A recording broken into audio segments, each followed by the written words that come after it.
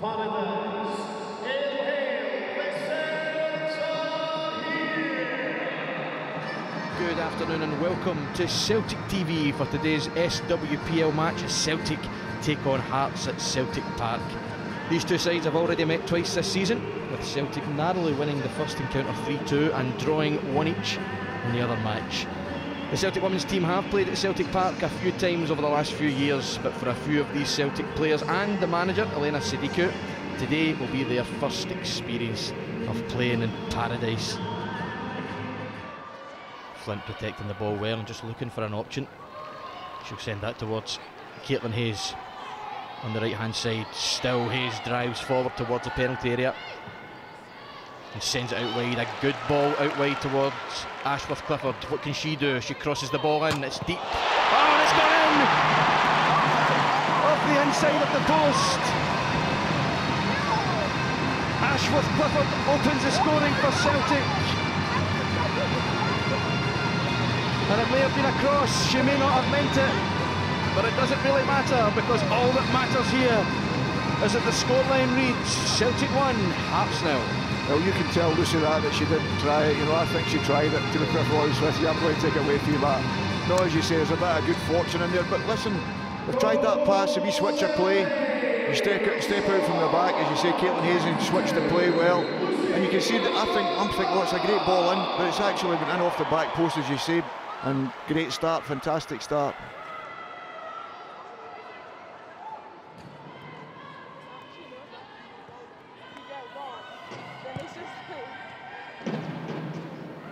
Colette Kavanagh sends that ball through. A chance, and it's 2-0. Murphy Agnew gets a goal at Celtic Park, and you can see the delight on her face and on the face of her teammates. Celtic in full command of this game now.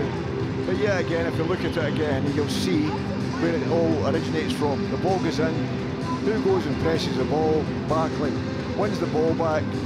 You can see here she steps on, wins the tackle, gets pushed through, lovely ball through, and a fantastic finish because she's under pressure.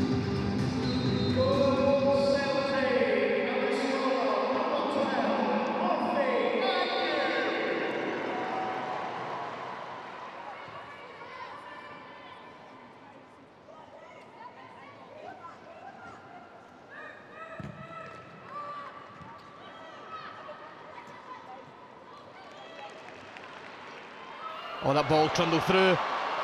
Murphy Agnew into the box to make it 3-0. It's 3-0 to Celtic. Murphy Agnew has her second goal of the afternoon. And Celtic are in cruise control at Celtic Park.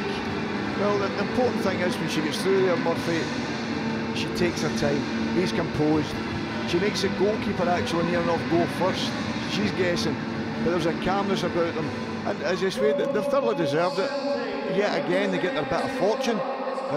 Ricochets in the middle of the pitch to put her through. But I think it's because of the pressure, as we spoke about, is on the ball, you know. I think it's a tackle from the Hearts player on Shen, so it goes through, and Agnew just sticks it right in the back of the net. But a great finish because the keeper's dived low and she's lifted it, had the quality to lift it above her. Now Celtic with a 3-goal advantage here. I'm sure the supporters who have turned up today are thoroughly enjoying what they're seeing. High energy, high intensity and a high press as Tash Flint has the ball on the right hand side, and she'll give it to Barkley.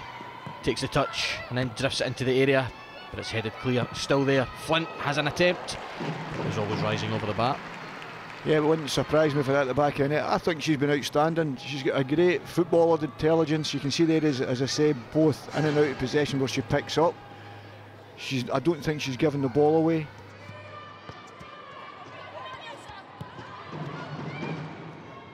Kelly Clark, such a dependable player at the back for Celtic, such a dependable player all round for Celtic. Of course, she wears the armband. But Celtic now with a chance. Tash Flint, you would think she's going to score, and yes, she does. The trademark celebration and a trademark finish from Tash Flint to make it 4-0 to Celtic. Well, just as I was saying earlier on about her, she picks up fantastic position, a right good footballer, understands the game. But you think there's no danger. Hearts turn out when they could go forward. She plays the ball back, and there's only one player reading it. It's Tash Flint, and she's on it there flash. But not only that, it's a fantastic finish. She didn't even think twice about it. She just looks up and says thank you outside of the boot. Brilliant, comfortable, composed finish, and nothing more than she deserves for her all-round performance.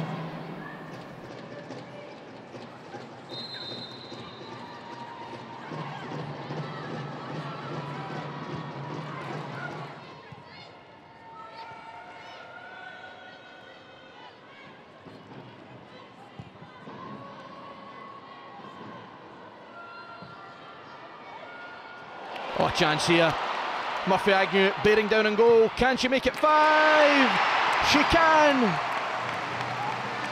A 5-star performance from Sadiku's side here at Celtic Park today. It's 5-0.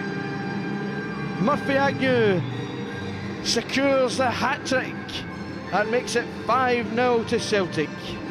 Listen, I'll tell you one thing, they must do a lot of practice on their finishing, because with a through goal, the girls have been so calm and picked the right moment, and every one of them that's went through one-on-one have finished them exceptionally well. But as you see it comes out of nothing.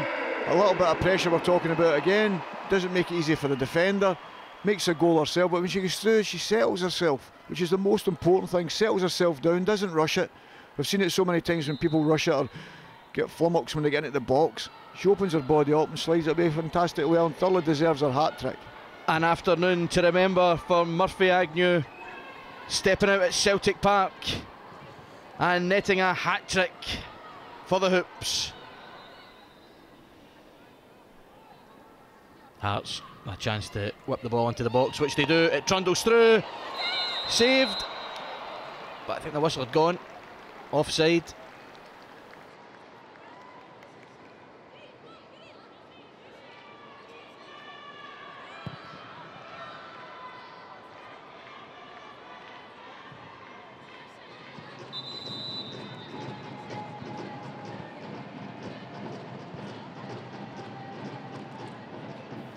As the hat-trick hero, Murphy Agnew comes off. Round of applause, rightly so. The Celtic supporters. Claire Goldie will come on. Murphy Agnew had such an impact in today's game.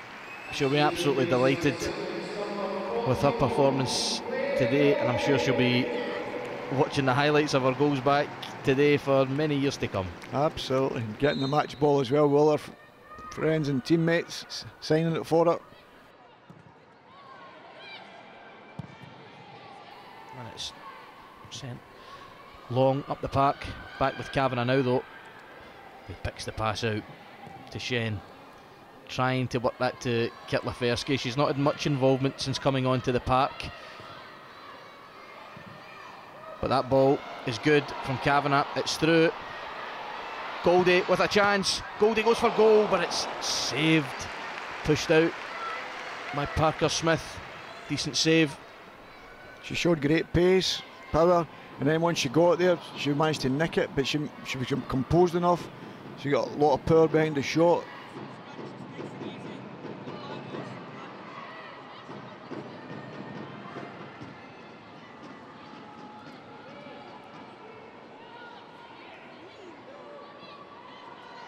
As Hearts have a chance here.